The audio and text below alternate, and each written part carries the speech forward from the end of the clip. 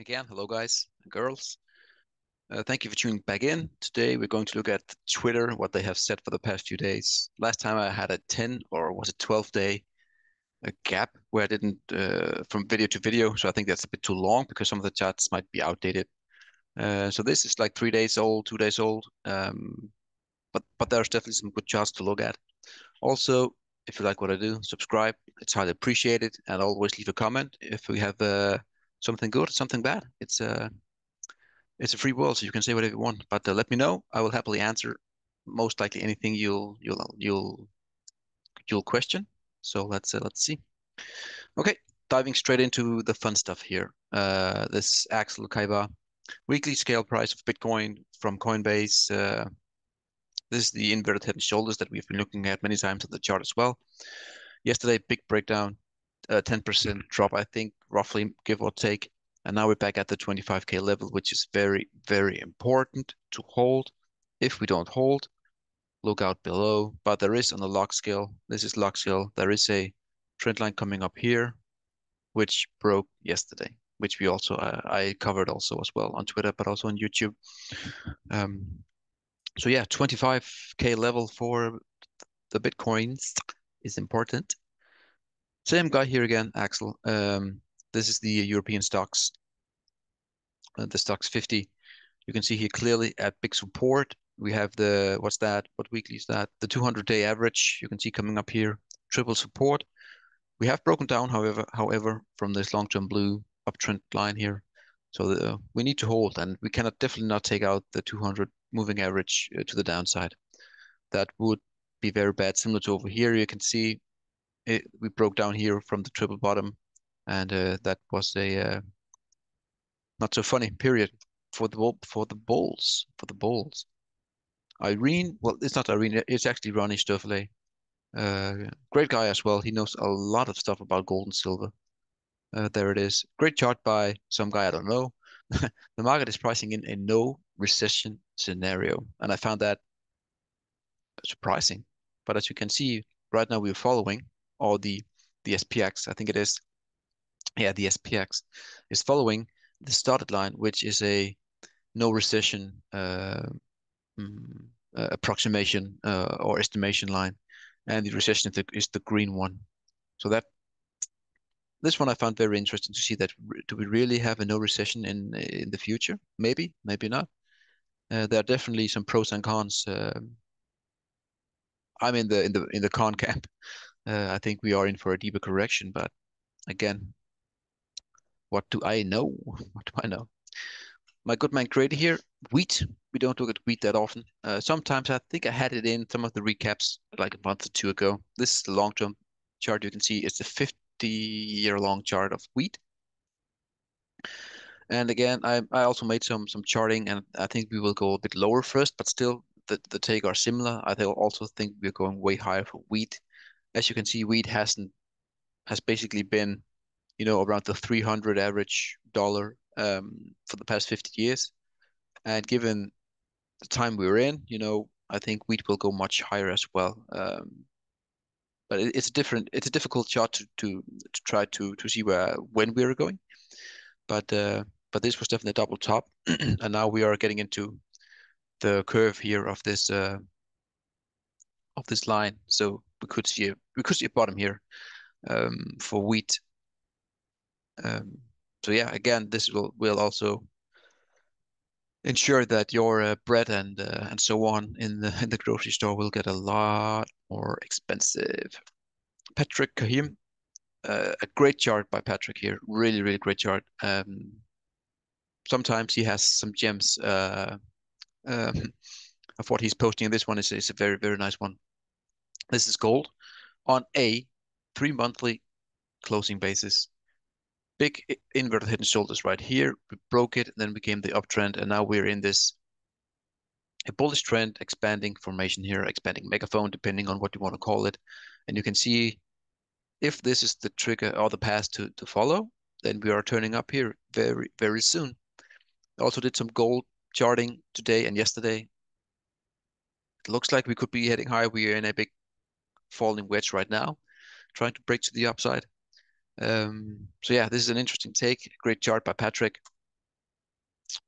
He does what he's good at.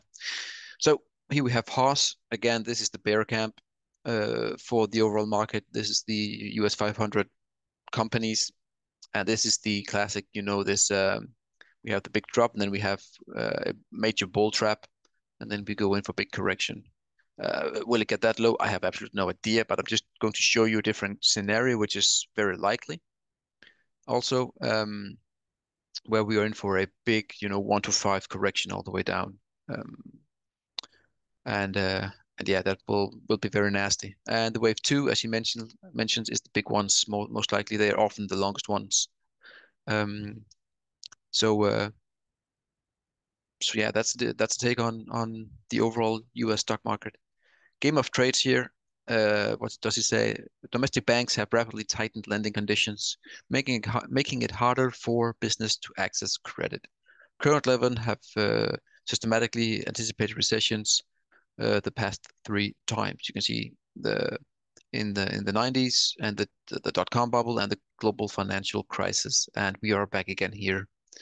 This was obviously a blip, you can say, because they avoided the big, or they pushed the big recession into the future by printing a heck of a lot of monies. And yeah, we're back at those levels again. So will we get that big drop that Haas just mentioned very shortly? Could very well be. It could very well be. This one is actually a chart that I found. This is probably the best chart I've seen, or the analysis of it I've seen in a very, very long time by Bob Coleman. I will now compare the 2008 chart to the 2023 chart side by side. Look at the similarities or fractal between these charts. I also inserted Silver's chart from 2008 to 11 to show the potential move that may be coming for the fractal or the repeating pattern comes to fruition, if the repeating pattern comes to fruition. This is Silver back in 2008. I don't know if I can zoom in. I can do it to some degree, but it doesn't work that well. But clearly, in my view, you can see the exact same setup, more or less, of course, but still the fractal is the same. And if it is correct, then we are right here. Right here, as you can see there, the big pullback, the big W with the higher right side of the W. So this is a great chart. I love it. If this moves to the upside, I would say this is probably the best chart I've seen all year. By Bob Coleman. He also has a lot of other stuff down here that I will not go into detail, but still this amazing find. And this is when I see stuff like this, that gets me happy. Right or wrong, it doesn't matter. But finding a fractal that is this precise, that's very exciting, especially since we are, a gold and silver bull for this decade. So amazing chart. Amazing, amazing, amazing. Let me zoom out here a bit again. There it is. I find this one funny. Going to the toilet takes 5 minutes, but if you have Twitter, it's almost an hour. I love that one. It's funny. It's funny. Grady again. The breakdown from this 15-year bearish wedge is just another brick in the bullish, glorious commodities wall. I agree. Now back testing. So what he has here is the SPX divided by the US producer price index. And as we saw in 2008 and in the 2000s, where the SPX started to break down against the PPI, that's where you see gold and silver commodities overall, platinum and so on, really shine. And you can see here we have broken down, and now we are back testing the wedge here. These are monthly candles, so it doesn't happen tomorrow. But if we start to curl down here, again, gold and silver, platinum, all that good stuff, will do very, very well.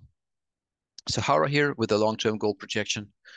Again, he's a great guy. He does some very different analysis that I like to look at. It's a different take, but I agree with him. The big cup and handle for gold, and he has some targets here. I don't know exactly how he gets them. It might be some sort of fib. I don't know. Maybe if he sees this, he can reply. But yeah, again, 6K. He also has 18K. That's a high number, but still, I have the 7, 8K, 9K, 10K maybe. But yeah, we're on the same boat, I think here, going way higher for gold. Just need some patience. Yeah, I know you heard it many times before, but still, it is what it is. Last one, again, Grady. A lot of Grady. Again, as you know, I like the guy. He's very good.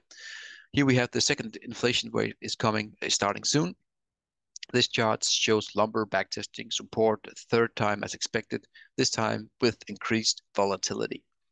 This is lumber going back 15 years, hitting the long-term uptrend blue here, and we will. Nothing is certain, but with a very high percentage chance you get a big bounce here for lumber, meaning high inflation. So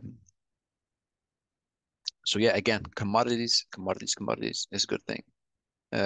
He also has the MACD here, which is turning up here, you can see, but still, I don't use the MACD that often. It can be a great tool to just have some extra bias or extra confirmation in your decisions, but still, I like to look at price actions, trend lines, horizontal levels, and then of course RSI just to add some spices to it.